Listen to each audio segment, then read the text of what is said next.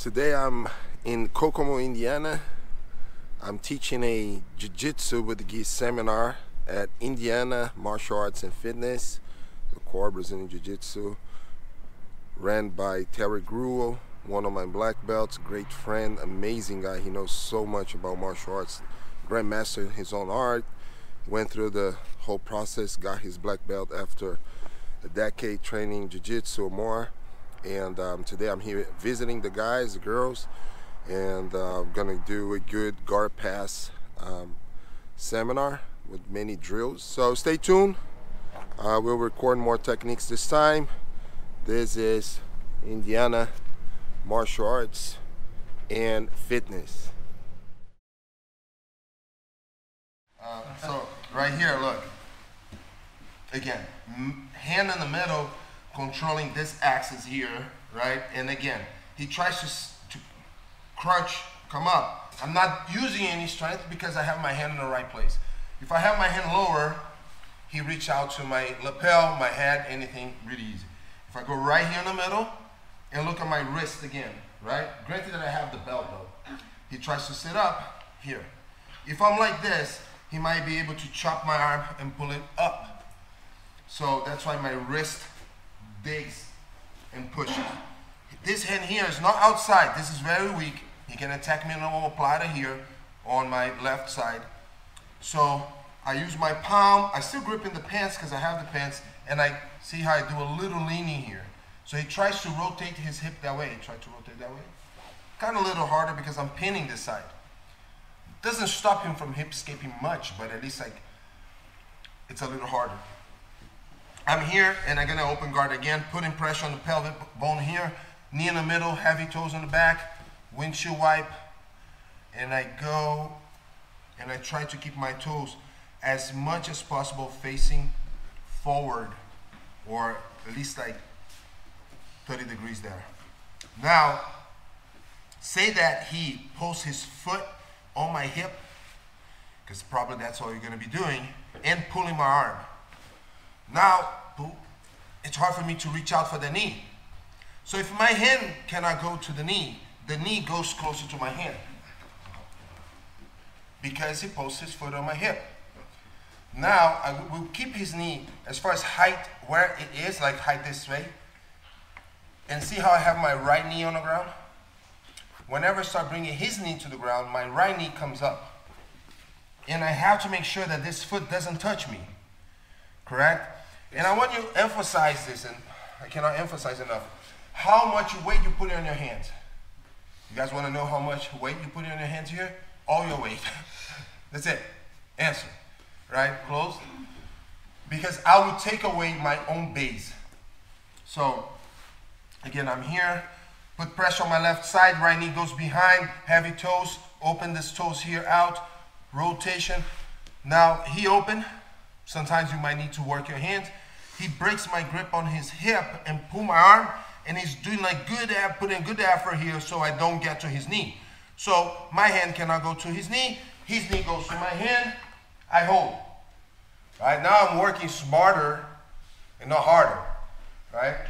Now, down, because a lot of people push this down, but they don't bring the knee up. The guard passage starts already here. 1, 2, now all my weight here, 3. Now at this point, I take my own base.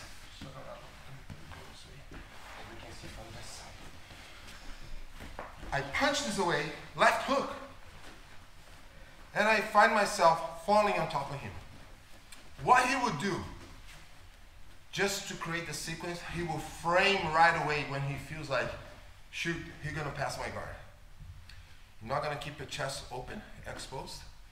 You're not gonna keep your neck open and exposed. Is this. Okay, we're gonna stop right there and then we move on. And I'll go to the sweep. Here. I want you guys to create that. You fight, fight, fight, fight. The guy cannot pass a guard, the guy cannot pass a guard. All right, it is what it is. He got there, he's gonna crush me. Frame. Because we will use those forearms between my chest and his chest to right away replace guard and right away sweep. Because my goal is to become counteroffensive in a split second. I don't want to I have to shift from defending. I hope I don't get submitted. I hope I don't get submitted. I hope I don't get mounted. I hope I don't get mounted. And 5 minutes gonna go by, 10 minutes gonna go by, and your best achievement is that you survived. Not gonna happen on the street, okay? My achievement is payback time, every single time. Guy scored a point on me, 3-2, I will score. At least psychologically, I'm not gonna let this guy be happy for too long. Show that I got, so I got the mindset to overturn this. So you guys understand? So it's like the seminar is a little bit based on mindset too. So here, knee in the middle, open. Now he's putting that because he wants to frame, and he might put this foot on my hip too. Right, go to butterfly with arms in. So again, I choose one side, and that's the side because I can just go for a strong stab, stuff his leg. Now look, when I take my right knee down, I'm always doing like a weird push-up with my butt all the way up, right? Let me just go this way here so they can see. I go 1, 2, 3, and he's framing. And he might get the head, but he's doing a great job framing here. Okay? Let's go. Sir. Just move quickly. 1, 2, 3. Frame, no hands. Forearms and heel of your hands pushing. Look the escape. Oh, Luigi, can I go to his back? Yes, you can. Right? I just go to the leg here, but I could turn it. But I decided, because I'm a better guard player than a back taker, to go 1, 2, 3, toes on the hip. And as soon as I get here, I go 1, pull his arm down, brace the hip here with my left. Why didn't you go to omoplata? I don't know, because I have thousands of options, and that's when my brain kicked in. Pull in, lock the top of the back, so when I staple his back, I bring my hip up, and I don't stop. Can I go this way? Yes. But we're gonna get a triangle when I go that way. So I go here to here, and up. Let's try. So, good position, hands, that weight is on the hip, knee in the middle, windshield wipe, go to here, he puts his feet on me here, right? Now say that for some reason he forces more butterfly with the arms in, and I'm having a hard time going on a inside knee here, but maybe I managed to do this, right? Which I could do like this, look. Right? So he's holding my hands, he feels like he has, I'm taking advantage of, actually, of his foot being on my hip. And you should keep your foot on the hip, on the person's hip, in my opinion. Not always, but it could be under, hooking, this and that, and on the side.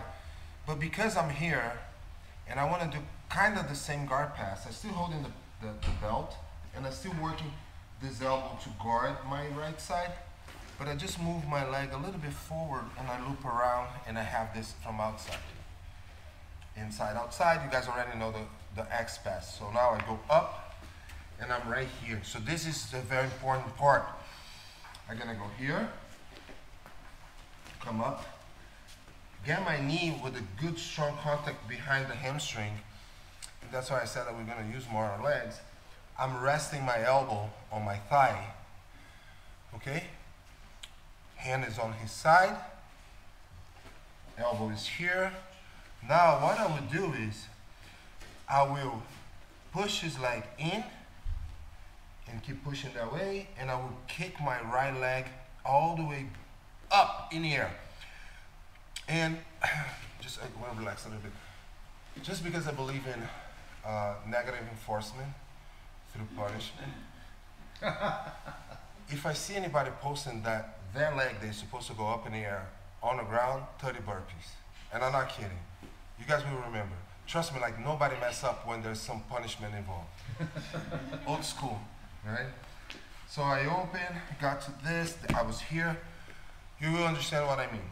So, up, look this leg. First is here. So first I take that foot off me here. And then I'm right here. Now I slightly took the contact. Look at my right leg. Right?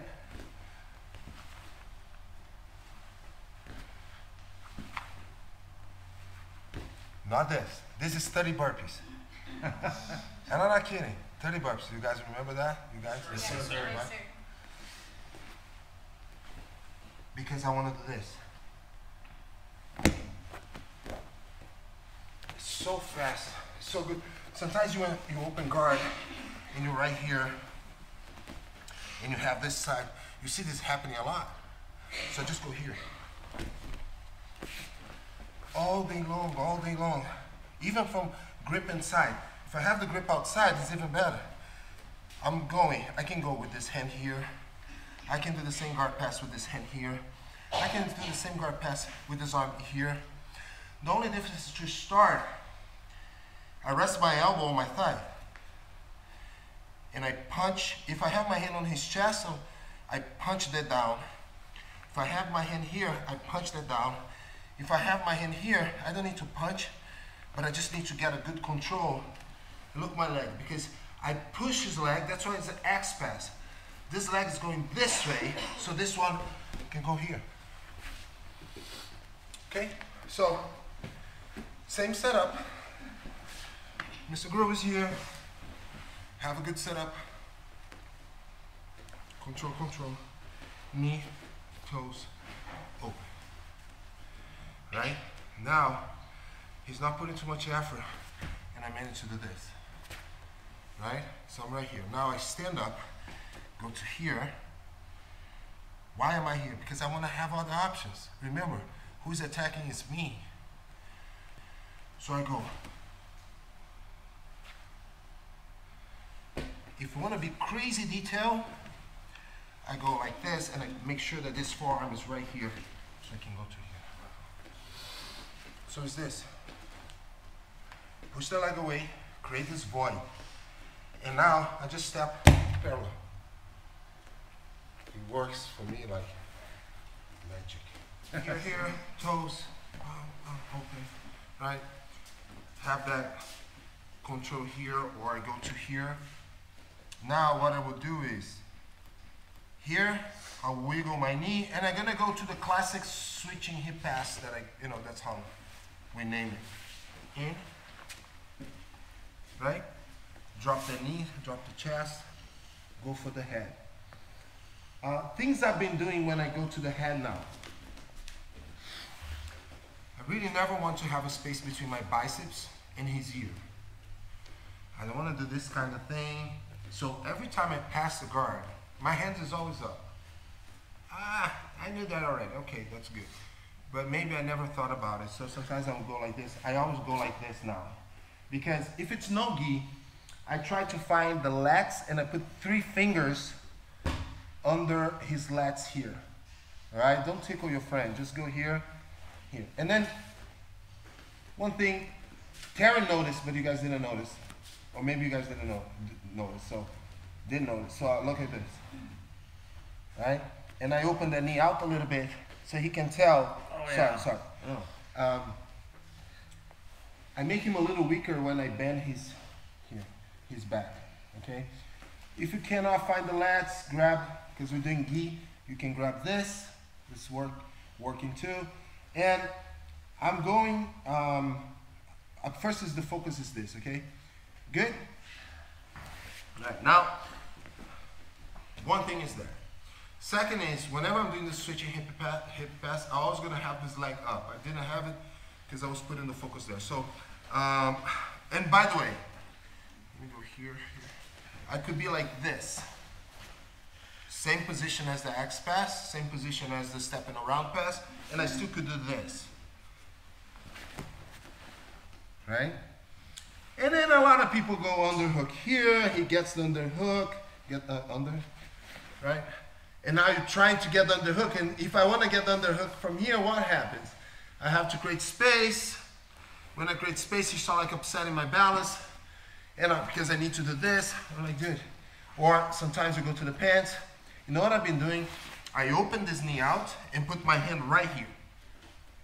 I don't care about underhooks anymore. So I'm going here. He gets underhook.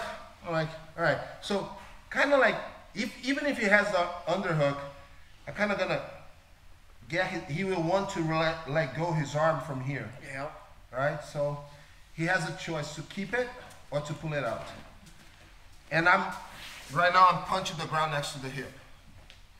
So I'm giving him an arm bar, sort of. Will I make him tap? No, of course not, but it might upset him a little bit. So I'm going here, get that thing, but he got the underhook, or didn't get the underhook. Regardless, I'm putting my arm here, and I'm sitting out. When I'm sitting out, my foot is pushing his leg a little bit. If you guys remember that, that's the bonus.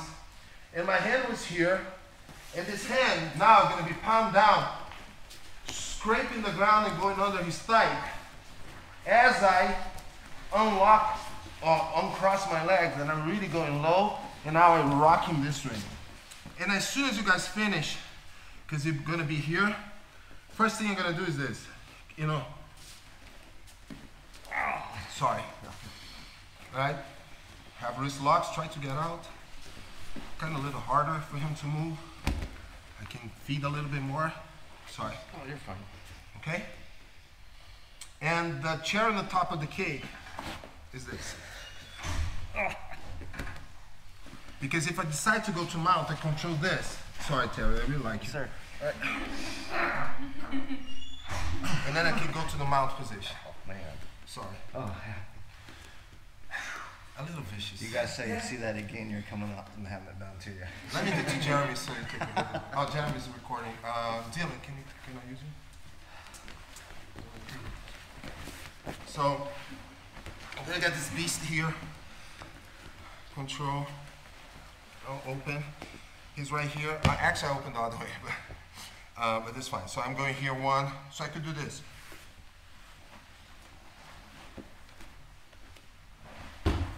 And I'm getting Dylan right here. Right? Say that he didn't look for the underhook. That's fine. I'm still gonna put my hand. Okay? Sure. Now I sit out, and as I sit out, my right arm is kind of pushing him away. I cross his leg behind me, and I stay really low. And now, look how my chin is on his belly. Chest is on his ribs. And then I rock him. Keep this here. Collar belts, you still have wrist locks. Sorry. Or if the lapel's loose, I take it out, wrap it over, trap the arm, kind of move his head a little bit, control the knee inside or outside, move away, and get a good setup for the mount position. Right now, you guys can already go for palm up or palm down. I go palm up, tip of the lapel, under the chin, grab any cloth, have a choke right there. So that's like starting to use the lapel here. Okay? Good? Let's go. And I have the lapel, I trap. I create good distance, I come all the way here. I know, let's see who can do it and who cannot do it, and if it doesn't work for you, that's fine. I can go here, 1, 2, 3.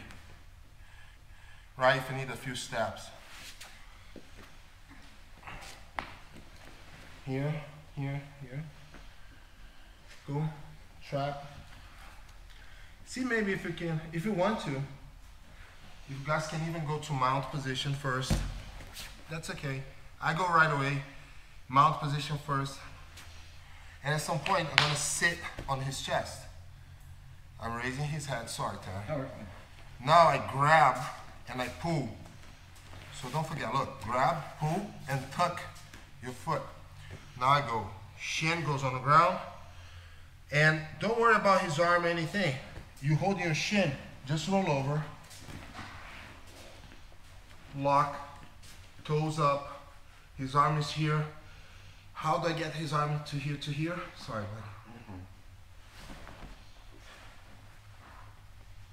buddy. Okay?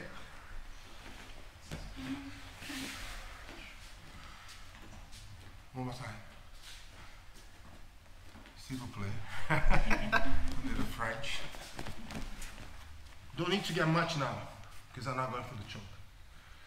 Right? I'm gonna do the way that I do. Granted that he's not keeping his knee up.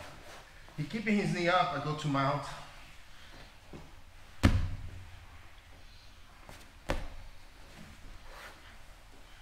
Let go, grab his shin.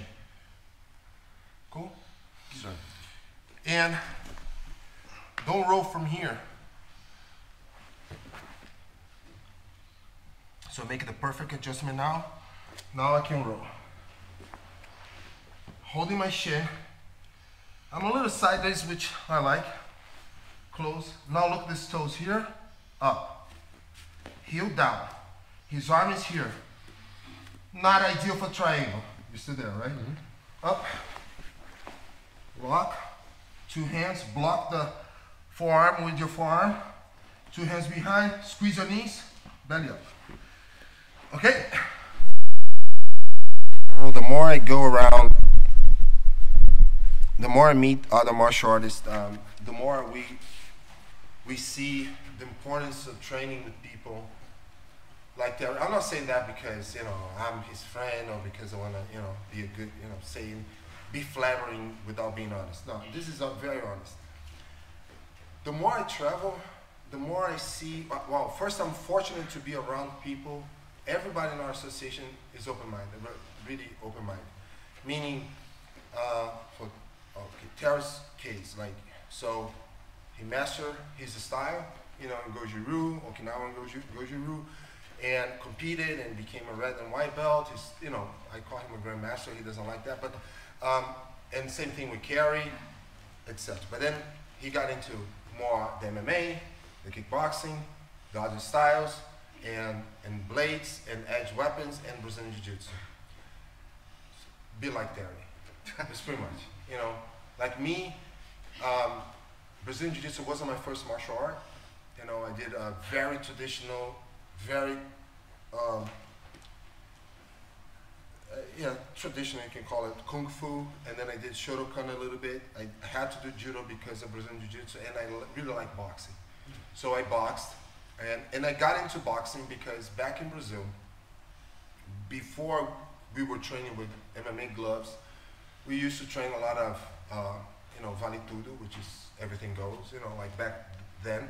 And my coach's coach was one of the first guys, like under Carson Gracie, to fight MMA. And he was big into boxing. He was a really good boxing coach, good MMA guy, but back then we didn't use the name MMA. And on Saturdays, I used to train with him in Vale Tudo, so there was a lot of boxing drills and etc. And then takedowns. But here, that I got more in contact with wrestling, and then started learning wrestling. Got back into judo with my sensei Dennis Hill from Connecticut. And Dennis Hill, I just recorded a seminar in my channel at his school. So I talked, Dennis is the same thing like that. Dennis is a black belt in combat sambo and judo, and he's amazing in judo. In hapkido, he's in the same association, Krav Maga Association, Mr. Gru, and he's a black belt in Brazilian Jiu-Jitsu. And so you have the same thing, like Kelly Corder in Arizona, black belt in Kajukembo, black belt in Brazilian Jiu-Jitsu. I think he has more other things too. There's so many people in our association the same way. You know, Wal Lysick, my coach, in self-defense and combatives. His father has been always like a catch wrestling guy. He learned other stuff. He was involved in the first UFC, UFC 1. So he trained in Brazilian, he's a black belt in Brazilian Jiu-Jitsu as well. He trained in Muay Thai. He's a black belt under Joe Louis, late Joe Louis. Oh, yeah. And he trained with Bill Wallace, I think, too. And I mean, my suggestion is, but the good about it here, you have everything. You know, so do the self-defense, do the combatives, you know, his self-defense, kickboxing, add things up, you know. And then what I like about jiu-jitsu is jiu-jitsu can use as your hobby, let's say, because you can practice every day. Like you can row every day, and in a safe way. We cannot go for spear elbows, like everyday food, life, you know, like You're not gonna be here forever, you know. But people train Muay Thai, you know, a lot, and it's. But I'm saying like the intensity of jiu-jitsu can be really well dosed on the ground, like, you know, controlled. Makes sense? And of course you can spar, controlled, and etc. So it's a good question. I suggest everyone, because another thing too, not always you can translate the techniques and import the techniques to what you're doing, but the mindset you can. So when I train, like I said, I train with mainly firearms with two guys. One is Fial Defoor from Defoor Proformance, and Bill Rapier from Amtac shooting. So Kyle has a really good combatives because he was one of the top in the SEAL team back then, and combatives is striking, really strong in blades, and all these guys, the SEAL guys, they had the training based on SIAC. I'm not part of the group. I respect them immensely. I would love to have time to train. I just couldn't find anybody around me to learn. But I trained Kali with George Chaber, who is another guy that is in our association, who is a black belt under Danny Noceno. So he's a JKD guy, Jeet Kune Do guy. He's a brown belt in Brazilian Jiu-Jitsu. He's a Silat guy. He's a high level in Kali too. So Kali has all the blades and everything, the stick, edge weapons. And I train with George as well. Now you get the mindset, like I said, from those guys that trains the SIAC, the feeder versus the receiver. And again, this is all proprietary lingo here.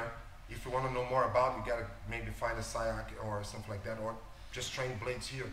But I'm not appropriating, just a little disclaimer here, because they're very protective of their art, and I respect that immensely. But again, the mindset really helped me, and I imported that to Brazilian Jiu-Jitsu.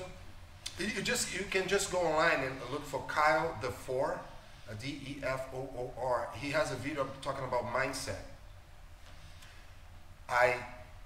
I'm not copying anything, I just incorporate it and bring it. So when they talk about awareness, preparedness, and willingness, it's something that they use, I guess, in their training.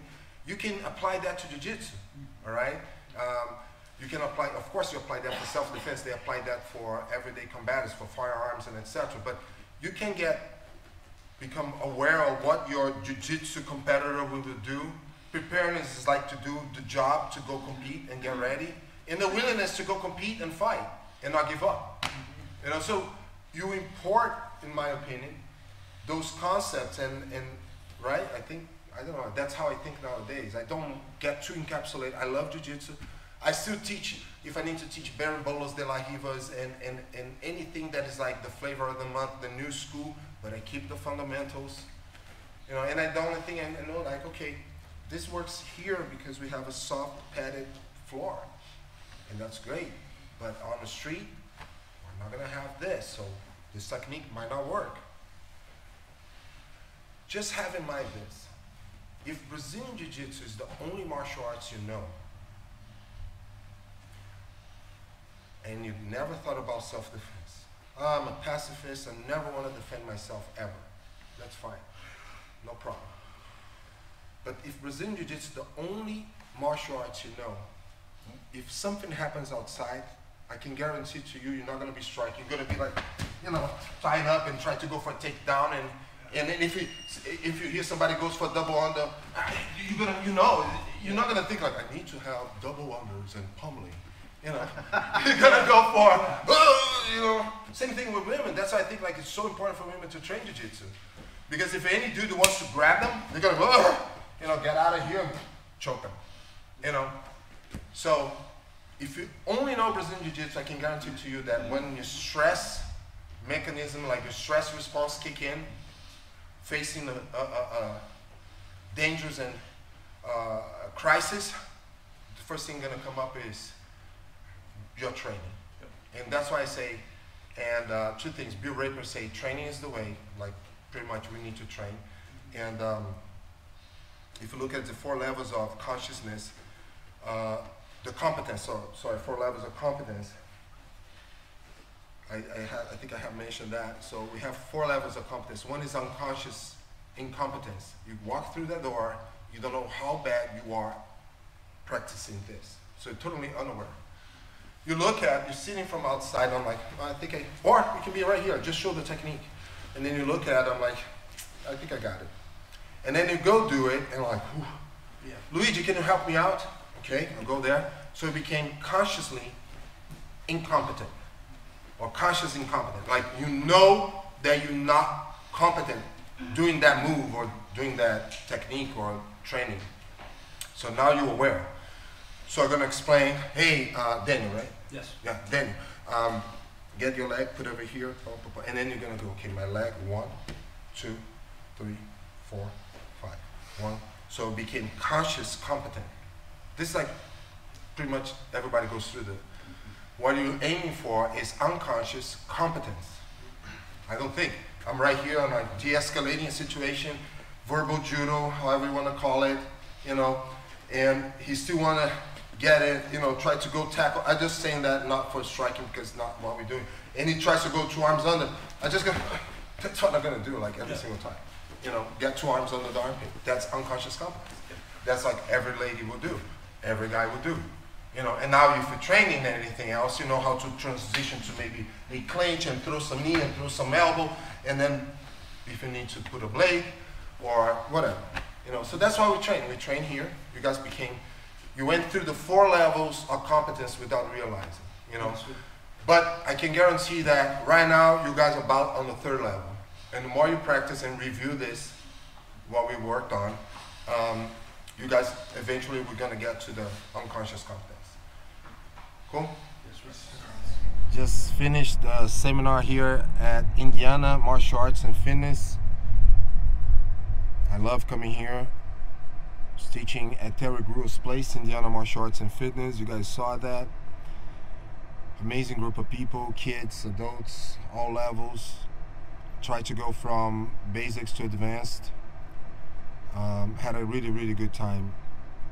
Stay tuned for more seminars coming up in a few months. I will post more techniques. Don't forget to subscribe, hit the notification button. I also created one more section here in the channel with some techniques from other seminars and in my school too. So that's from my other channel, Core Brazilian Jiu-Jitsu Association.